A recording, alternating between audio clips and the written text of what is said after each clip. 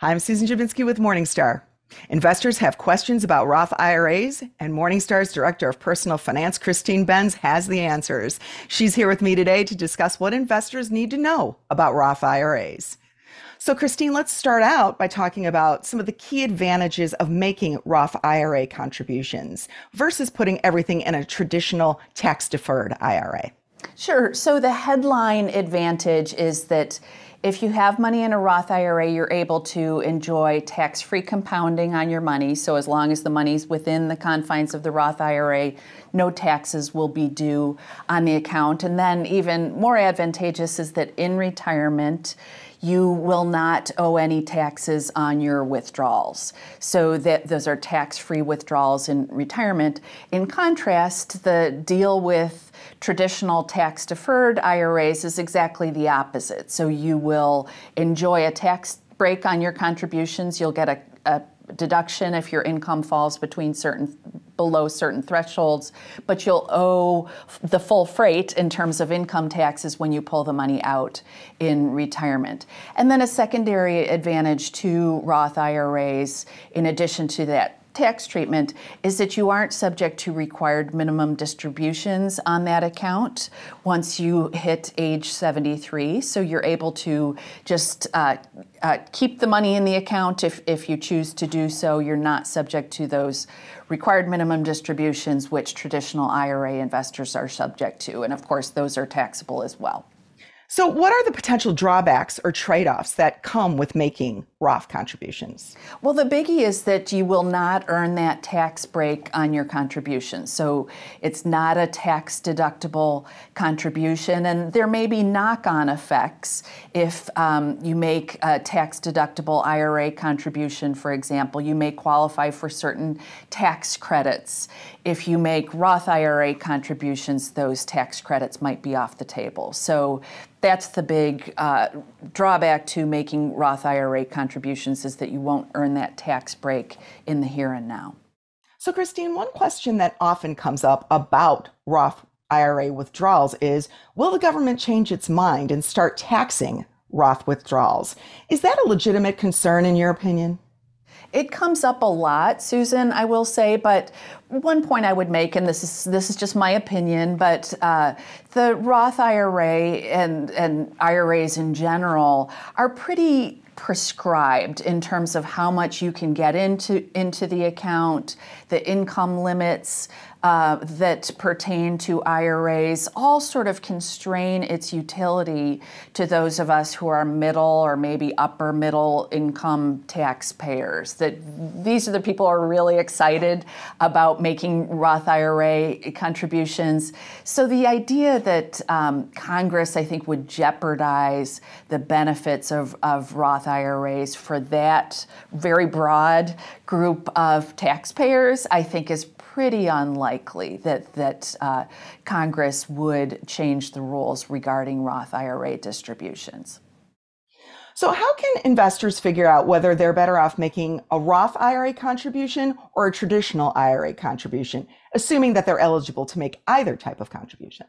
It's a crucial question, and the name of the game is thinking about whether the tax break is more valuable to you at the time of the contribution. So is your tax rate going to be higher at the time of the contribution than it will be at the time of withdrawal?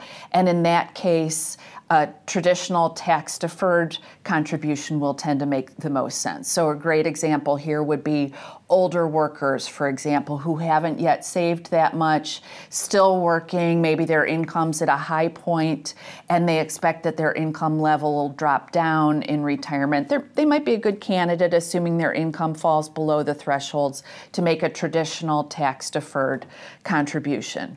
On the flip side, say you have some young investor, maybe someone in his or her 20s or 30s, just starting out in the career, expecting to see earnings really accelerate, so their tax bracket's at a fairly low level, their earnings aren't very high yet. They're a great candidate for making Roth contributions because their tax rate in retirement may well be higher than it is at the time of the contribution. And then you might also want to bear in mind tax rates secularly. So when I talk to tax experts, what you sometimes hear is that tax rates are at a pretty low level today for all of us across the spectrum. And so it is not a terrible idea to think about locking in, paying the taxes due on the contribution at the time of the contribution, as is the case with Roth IRAs, in exchange for being able to take those tax-free withdrawals later on when tax rates, broadly speaking, may in fact be higher. Now, Christine, there are contribution and income limits when it comes to Roth IRAs. What are those? Right. So for 2023, we see some nice increases in terms of contribution limits, the first we've seen in a few years. So we're going up to $6,500 for people who are under age 50 in 2023 and $7,500 for people who are over 50. So you get to make a little bit of a catch-up contribution if you're over 50.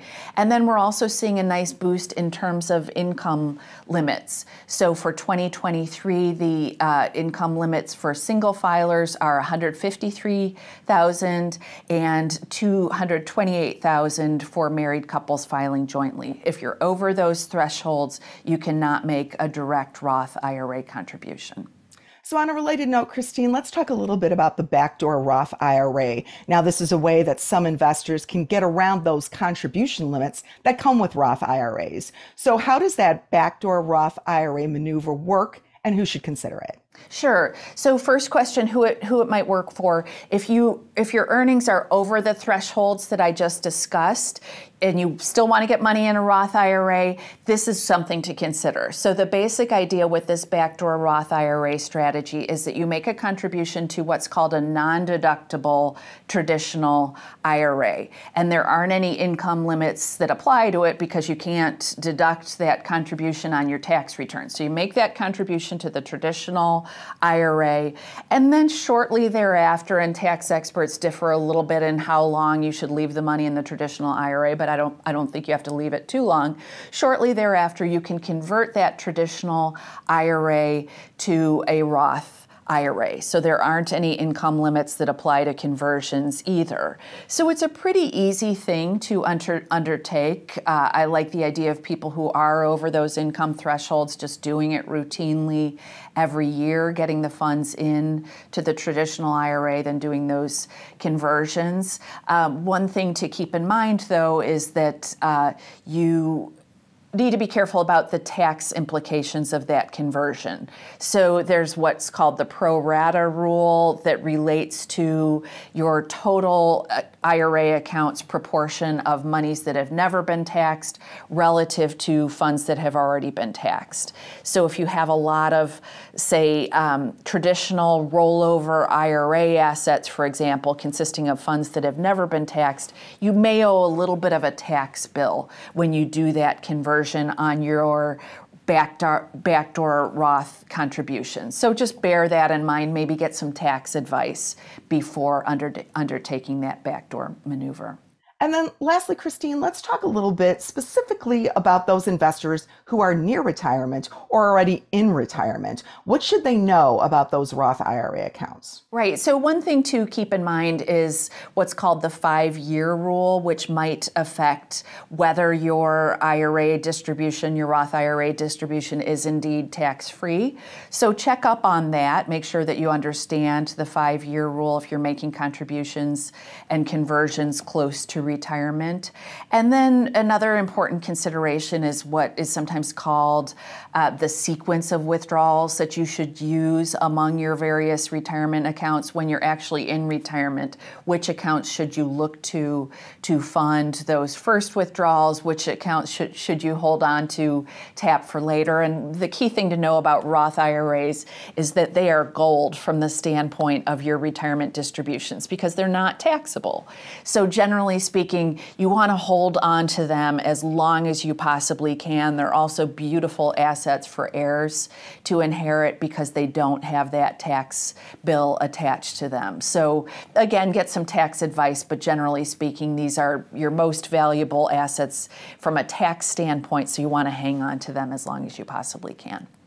Well, Christine, thank you for your time today. Investors have a lot of questions about Roth IRAs in particular, and hopefully you've answered a lot of them today. We appreciate your time. Thank you so much, Susan. I'm Susan Javinsky with Morningstar. Thanks for tuning in.